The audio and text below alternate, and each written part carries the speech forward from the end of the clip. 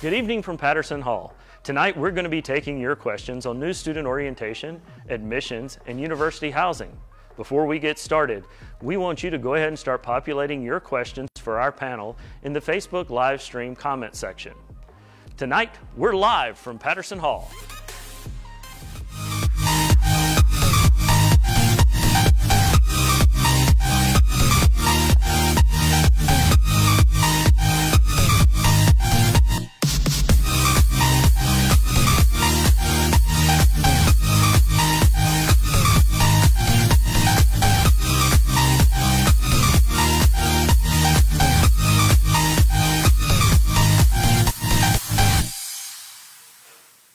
Welcome to Patterson Hall. Tonight we're going to be taking your questions about university housing, admissions, and new student orientation. I'm Josh Wise, joined tonight by Joe Fortune, Dr. Mary Wagner, and Bethany Nazer, and this panel is going to be answering your questions. Just a reminder that you need to populate your questions in the comments section of the Facebook live stream. Before we get started with your questions, we're going to answer a few questions that our guests have gotten over the phones and through social media. So let's get started. Bethany, the first question is for you. Students want to know when they can start signing up for new student orientation. All right, so everyone will be coming to orientation this summer, and in order to register, our system to register opens on April the 1st. So something key to know, not just April the 1st, but in order to access that system, you must have paid your enrollment deposit. So step one is to pay that enrollment deposit because it takes about 72 hours for then it to populate into our system. But once you do that and 72 hours has passed, our system will open on April 1st. You can access it through our website, orientation.sc.edu, and get yourself signed up. Awesome. Thank you. Joe, question from Facebook. They want to know what type of kitchen dishes come in the apartment-style residence halls. Well, if you want to make a meal in your residence hall, you should bring those utensils with you. We recommend that you just wait till you get to campus and come to our local bookstore, and you'll find most of the things you need actually there. Awesome. Mary, probably a popular question this time. Are scholarships final? Well, there are some students that have learned that they are going to receive a scholarship, but they just don't know what they're getting yet. And so we're still in the process of getting those awards posted, and we will notify students by email when they hit their admissions portal. That said, once the scholarships are released, they are final. Unfortunately, we're unable to negotiate those scholarship packages. Great. Just a reminder that if you have a question, to populate it in the comments section of our Facebook live stream so we can ask our panel. So you're welcome out there for the question about the dishes in the residence halls. So next question, back to Bethany.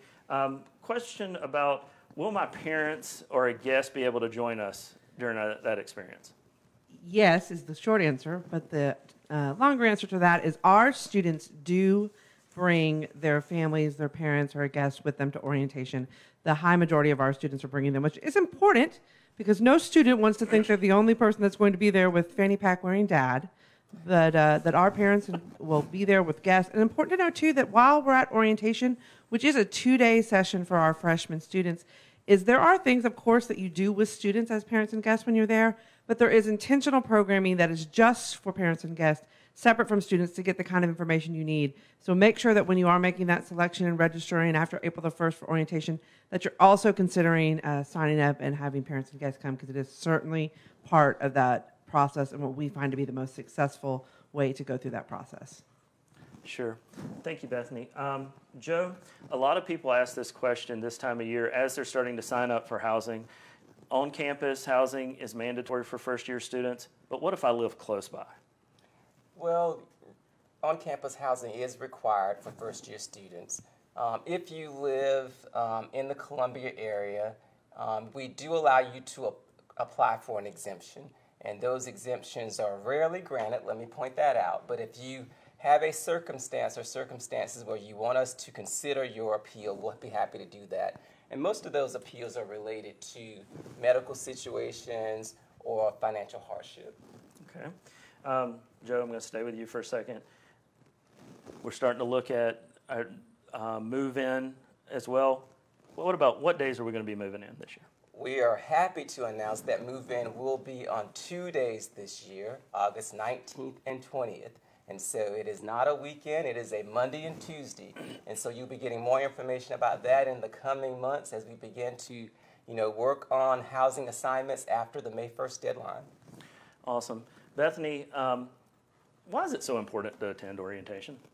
Orientation is really the first opportunity where you are a student at the University of South Carolina. So being able to come and do several things, getting to learn more about the resources and opportunities that are available to you during your journey here, being able to sign up and register for classes and get your Carolina card, being able, I think one of the most critical things is to meet fellow students, to begin to create that community that's so critical to your transition to the university. And as I've said, and to bring family with you so that we can also prepare family for the transition to coming to the university. Awesome. So kind of Mary, back off of that, if you're in a special program like honors, do you get to sign up for classes at orientation like everyone else, or do you do that beforehand? When do you sign up for classes as an honors student? Well, honors handles it a little bit differently. They will reach out to the students that have deposited by May 1 and talk to you about getting your class scheduled together a little bit early. So they'll probably Skype with you or find another way to reach you online, and they'll help pull together your schedule. And that way you can focus on all of the events that are going on during orientation, meeting friends, meeting other people who work within the Honors College, learning about the culture and the traditions of the university, which are also very important. It's not just about getting your schedule at orientation. And I will say those honor students who will also come to orientation, just like Mary mentioned, that they're also required to come, but they will also still meet with the Honor College while they're there. They'll do some additional advising and some additional schedule changes and things like that. So they will still have time with the Honors College while here at orientation. Awesome, thank you. Joe, from Facebook, what living community would be best for an education major? Well, all of our communities actually will be great for an education major, and so we have several that you can choose from. Right now, we don't have one specifically dedicated to students that are majoring in education, but I've seen students select from many of our options, everything to include our Galen Health Fellows, the music community, if they have an interest in music. So there's just a lot of options that are out there, even if there's not one specific to your major. And those are called our associated living and learning communities. And sometimes it really depends, too, on who your roommate will be. And so you really need to have those conversations unless you both are of the same major and kind of make more of an informed choice that way. Awesome. So here's another question about housing. Is East Quad the only residence hall for business majors? East Quad is the only residence hall for business majors, and it is a very competitive process. We typically have way more demand than we have space available, and so just know that when you are making those choices and you're talking to your roommates, that again, you're taking the time to really kind of do your homework, if you will, prior to making those selections. But it is a very competitive process for that business community. Okay. Here's one I'm going to loft up to whomever would like to take it. When do students get assigned their academic advisors in order to determine class selection, and is it different for students in the Honors College? Yes. I think all the stares came this way. There's a difference because you have orientation advising and you have your advising that happens in the fall. And so first, for just a non-honors students, when you come to orientation and meet with your advisor, it won't necessarily be your assigned first-year advisor. Every student is assigned a first-year advisor. By the time you come to orientation, you'll know that first-year advisor, but it's not necessarily who you'll meet with at orientation. And so that's key to know, is that you will meet with your school and with your college and with your major. The honors advisors, the honors students will get those advisors assigned before they come to orientation also. Not necessarily does always their advisor also do their Skype advising. And so, and I can't remember if there's any other part of that question.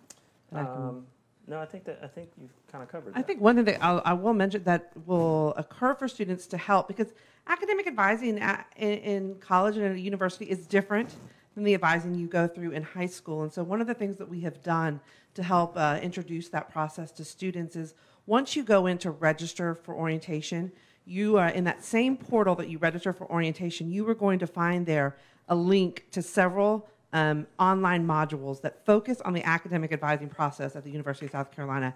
You watch them before you come to orientation. There's a worksheet that you complete that allows you to prepare for your academic advising, because we know it's a new process for students and families. And so we make sure that before you get here, you understand how that process will work. Because again, advising is different at orientation than it is when you get here in the fall.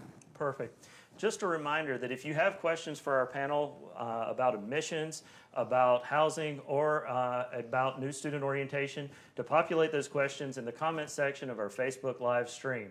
But before we go any further, we want to tell you about an awesome program that's being launched this year in our communities called FIGs, or First Year Interest Groups. Here's more information about what a FIG is and how you can be a part of it. As a resident at the University of South Carolina, you will be a member of a living and learning community. Learning communities are a way of helping you transition to life at college and provide you with academic support in a residential setting. All residence halls at the University of South Carolina are home to living and learning communities. So no matter the style of the building or the location, as a resident, you are part of a community. Some buildings have only one community with a large number of residents, and other buildings have multiple smaller communities. Many of the communities within a residence hall have a FIG, or a first-year interest group. A first-year interest group is a concentrated area within a community that focuses on a specific topic. FIGs are made up of 19 residents that take 4 core classes together. This smaller interest group provides students with the opportunity to excel in an academic environment that allows students to also live together. Residents that participate in FIGs typically see a smoother social transition into college life, have smaller peer study groups, have additional outside the classroom interaction with faculty and staff, and typically have a better connection to campus. What does this all spell out for the resident in the end? Well, it typically provides for higher grades, more likely to stay in school, better sense of community, and finally, residents have a higher satisfaction rate with their Carolina academic experience. Now that you have all of the information, you simply have to go to the housing application and express interest in participating in a FIG or first-year interest group. You will be notified shortly after you express interest, and a formal application will be required. Once submitted, you will be reviewed for acceptance. Remember, space is limited in each area to only 19 residents. Thanks for watching. For more information, visit Housing's website at www.housing.sc.edu. Welcome back, and we're going to get right back into some of your questions. Joe, is housing selection priority based on the date you submitted your application? It is not. It is based on the date of your application to the institution. And so, more importantly, though, it is based on how you answer your questions to those living and learning community applications, and that is a completely separate process. And so, our community education team, which is made up of housing staff members and faculty members, will review those applications, and they will decide who to invite to join those living and learning communities. But for the more general process, it is based on your application to the institution. All right, perfect. Bethany, can you give us a little more of what you're going to be doing while you're at orientation? Absolutely. So as I've said, orientation is a 2-day process for freshman students and their families. Those sessions, just as something to think about, you start in mid-June, and they run throughout the month of June and July. And when you're here for those 2 days, you'll do a variety of things. You will, of course, hear from faculty and staff on campus, hear from resources, but also there's an opportunity to get into a small group with peers. Your orientation leaders will lead those groups. You'll have 4 of those throughout orientation that really give you a student perspective and allow you to start getting prepared to come here. There's what I call the choose your own adventure part of orientation, which is we'll have a series of breakout sessions. So you can kind of see what is most important to you in your journey here at the university and make some decisions about what else you'd like to learn. One of the parts of orientation is also that you stay overnight in the residence halls. It's required for all students to stay overnight in the residence halls, and that gives you an opportunity to get a glimpse into the community, to also connect with your peers. We'll have activities that evening that are student-only activities. And then our day 2 of orientation really is an opportunity to prepare you for advising and to allow you to hear more from your college, your both your parents and family and guests will have an opportunity to meet with your college, and for students to get through academic advising and get your Carolina card, so when you get home, you can prove to everybody that you're actually a student at the University of South Carolina. So Bethany or Mary, next question is, if I go to the last orientation session, am I going to end up with classes? Are you going to end up with classes? You will end up with classes. I think that there's always, I'll tell you that you will absolutely end up with classes, and not just classes, but degree applicable classes, because we could put you in 15 hours of any classes. But we have a commitment to get students registered for 15 hours of degree applicable classes. Two things. One, certainly as you move through the summer, time selections can start to vary. Some on what's available. You know, we have students who come in and don't want to have any Friday classes, and that's their goal. It's been my goal too, but doesn't always work. And so sometimes as you move through the summer, the time availability of classes will shift. The other thing that happens is we do have a new initiative on this campus that's called On Your Time Graduation. And what their role is throughout the summer is I work with them to monitor course availability throughout the summer, so that as things are hitting capacity, as we're seeing, that then they can work to open additional sections throughout the summer. So it's not just like day one, every section of every course is opened on day one, and it's just a free-for-all throughout the whole summer. There is a system of kind of, as the summer goes, monitoring those classes to help students get registered. Perfect. Mary, I guess the next question for you, what are the next important dates if you've gotten a yes packet? What's the next important date for you if you're considering Carolina?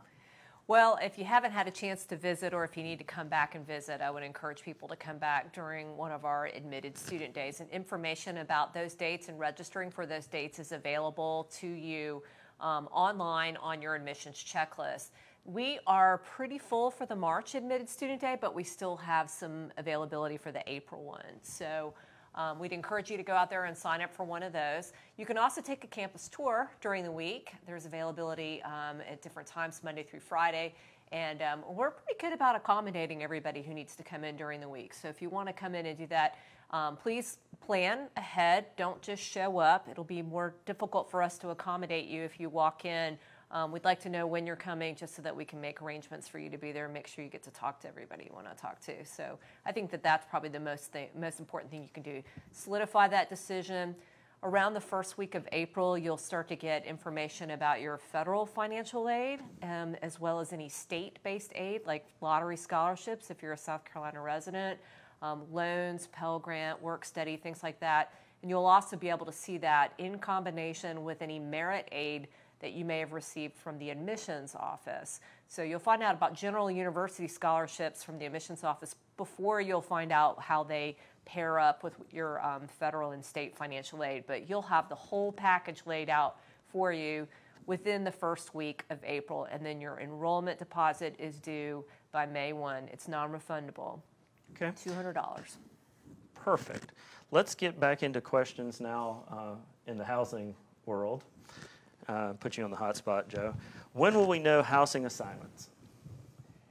You will know your building assignment prior to orientation. And Bethany, the first day of orientation is? It's the middle of June. I think it's mid-June. And so our goal is to let students and families know building assignments or community assignments prior to the first day of orientation. You will not know your actual room number or roommate assignments until mid-July. Next question has to do with roommates. Is there a method of requesting suite mates in addition to roommates? First-year students are only allowed to request one roommate, and so that is the person sharing the sleeping space with you in most cases.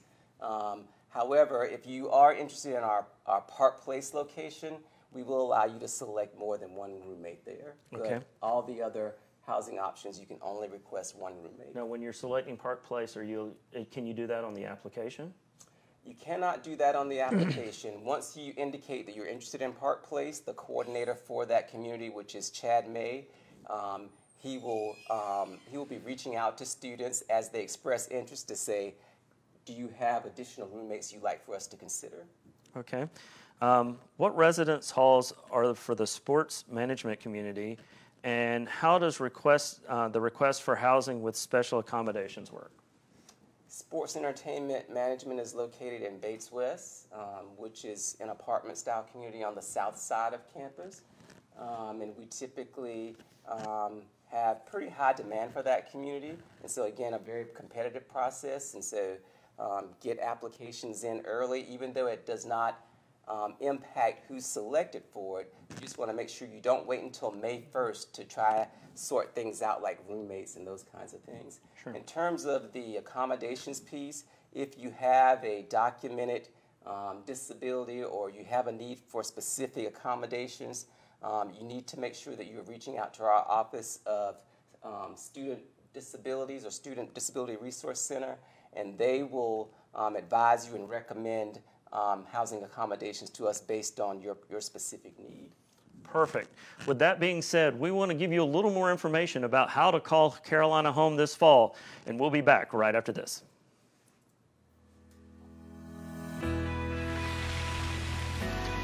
Hello, future Gamecocks, and welcome home. I'm Darion, and a few other students and I work as University Housing Experts at the University of South Carolina. Today, we'll be giving you some ins and outs of the housing application process. Let's get started. You have probably already received your fall information and online application guide in your YES packet. This guide is the first step in getting you ready to complete your housing application.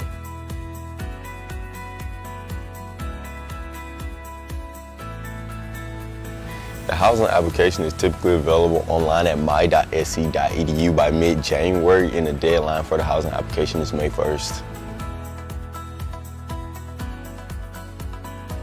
The housing application is designed to allow you to sign up for a community based on your interests or academic goals. This means housing at Carolina is about which living and learning community fits you best and not the location of the bathroom or the style of the building. Before you begin filling out the application, you'll need to do your research. You'll want to visit housing.sc.edu to find out more about our communities and find your interest group experiences before you get started. From there, create a list of your top 5 communities that will interest you most. Here you will have the opportunity to sign up for classes with other people in your community called FIGs. But make sure you don't forget to select your top 5 communities first. Once you begin the housing application, remember that some living and learning communities are highly competitive and require a supplemental application. For instance, Capstone, or you must be a Capstone scholar. Another thing that you will want to consider prior to starting the online application is whom you live with next year. Don't worry if you don't already have a roommate picked out. RoomSync provide ways for you to find a roommate that best matches your interests and academic goals based on the answers you submit within the application. Last but not least, if you need any special accommodations, you need to indicate that on your housing application. This could range anywhere from allergies to physical assistance. You also need to register with the Student Disability Resource Center at their website for housing to best assign you with the best accommodation possible. Now that you've done your research, you are ready to log into my.sc.edu to begin your application process. And one last thing, the University of South Carolina has campuses all over the state, so make sure you select Columbia Campus Fall Application to get started. Good luck and see you at home next fall.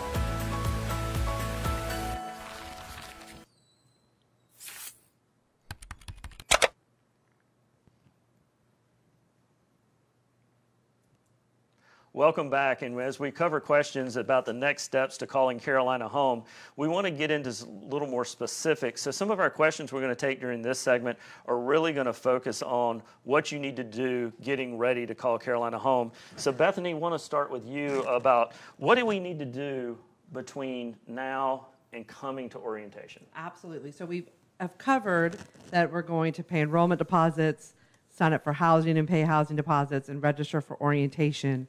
And then, students, you don't just go into full summer mode. There are some things you've got to take care of. And most importantly, because you want to take care of them to ensure you have the smoothest transition to the University of South Carolina. There are so many things to take care of before you start as a student. Easy for them to fall through the cracks. And so make sure that you are getting familiar with your checklist. You can find that checklist in your Self-Service Carolina portal. You can also find a link to it through the orientation website. And so make sure that you're looking, and that checklist is going to tell you everything that needs to be done before coming to orientation. And those include, everything from getting your Carolina card to registering with disability services, to watching those module videos for academic advising. One of the other critical things you'll need to do is, I'm sorry to tell you, you'll have some homework and some assignments this summer because you will have to participate in some testing before you come to orientation. That's both for foreign language and for math placement. And so the math placement test is done online, and you'll want to go and take that online at least 5 days before you come to orientation. And then our foreign language placement test, you actually take here on campus. It is an in-person test, but you have to register for it. A separate registration process to get ready for that foreign language placement exam. Most individuals will take it the day before their orientation session, what I would call day 0. So if you're coming to orientation on Monday and Tuesday, that Sunday, they'll have foreign language placement exams for you to take on that Sunday. And then the great thing is we will have those scores uploaded into your system so your academic advisors can see them by academic advising on day 2. So really helpful. But make sure you are connecting with those checklists, that you're looking through them, because if you don't do the things that are on there, it will either slow down your process, cause you to get a hold, or cost you more money. So make sure you check into those. Absolutely. Like residency, citizenship, immunizations, all things that will become a really common part of your vernacular very soon. And I think that's a great transition. Many of the things you'll have to do at orientation are also things you'll need before you move into your residence hall this fall. So make sure that the checklist you're working on you'll take care of prior to coming to orientation will help you with a smooth transition into your residence hall on move-in day. One of our questions is about when is move-in day, and Joe, you mentioned it a little earlier, but why don't just recap for the people that are just joining us? Yeah, so move-in will be on Monday, August 19th, and Tuesday, August 20th. And so it is a two-day process. And so one of the things that we ask you to do is keep your eyes and ears open for emails and things in the mail related to move-in. All that'll be coming your way again soon after the May 1st deadline, and we begin to make housing assignments. Students and parents, you won't be able to arrive outside of your assigned time. That's so important. And so if you've been assigned to come in on Monday the 19th, do not come in before that. And if you've been assigned to come in on Tuesday the 20th, do not show up on Monday the 19th. Because we have this process in place for a reason, and it's to make sure that students and parents have a smooth move-in, a convenient move-in. And so we don't want elevators to be crowded. We don't want you waiting out in the sun. We want you to have a great experience here at Carolina. And the first thing is making sure that you can move into your home without any long waits. Very good. Mary, I don't want to miss 2 questions that came in for you. Winter Capstone Scholars announced, and on top of that, Winter General Scholarship notifications going out. Yeah, so those usually will come out very close to each other, and we are very close to finishing all of our coding for who's going to get those. So I would expect that students are going to hear maybe sooner than we promised. We promised mid-March, but I think it could be sooner than that. So that's good news. Okay, awesome. A couple more questions, Joe, real quick before we end tonight. People want to know about priority when they're signing up for housing. How do you do priority of how you make a selection for where someone's assigned? Priority for how you make a selection for where they're assigned. And so on the application, students are allowed to rank up to 5 community choices. And so the assignment coordinators will look at those rankings, and based on your eligibility or your invitation to join those, we will make assignments based on that. Okay.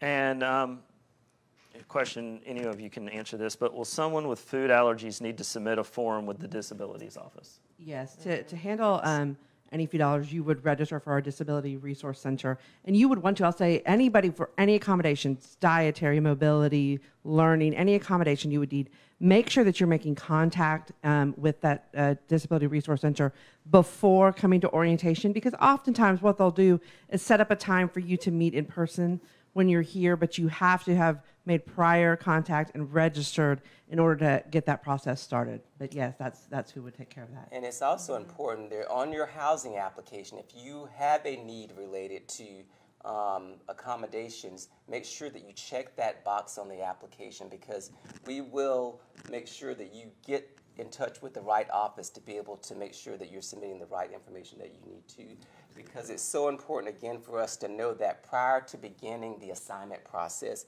and we will be quickly moving into that mode after May 1st. And so if you are not all set and ready to, in terms of documentation and those kinds of things prior to an assignment being made, it's sometimes difficult to make changes late July, early August. Want to be before that time. Perfect. As our show's coming to a conclusion tonight, any last comments you have for students that are trying to decide whether to call Carolina home? I think that the University of Carolina offers an unbelievable opportunity for students to create their own journey here, to be able to become part of a community that is rich with tradition, but also to encourage, to allow to put their stamp on their time here and to be able to walk away with a degree that sets them in a forward progression after the university with a really strong network of alumni to continue to support past your time here at the university. Now that everybody who is going to learn of their decision knows about it now, we've released all of our admissions decisions. I'm a graduate of the University of South Carolina, and I am just always constantly stunned by the number of people that I still run into from my undergraduate days, some people that still work here, people that I meet out on the road in the high schools, and now they're bringing their kids here, and it is just this overwhelming reminder of this sense of belonging that I really enjoyed while I was here at the university that I never expected to experience at a really large university. And we do a really good job at making a big place feel small. And it's hard to make a small space seem really big. And so when you want the resources of a big school, that's there. But it's really easy to get to know people. I think people just assume that it might not be because of the size of the institution, but we work really, really hard to make sure people feel like they fit in. And as Mary said, a sense of community. And so in your residence halls, we're going to work very hard to make sure you feel that sense of community. And we have a fantastic staff in residence life that will offer you all kinds of support, personal and academic. And there's no place like home. Absolutely. Well, thank you to our entire panel, and thank you for joining us tonight. However, the conversation doesn't end here. We'll continue answering your questions via the live stream, as well as on our Twitter page at UofSC Housing. So from everyone here at the University of South Carolina, good night, and we'll see you this fall.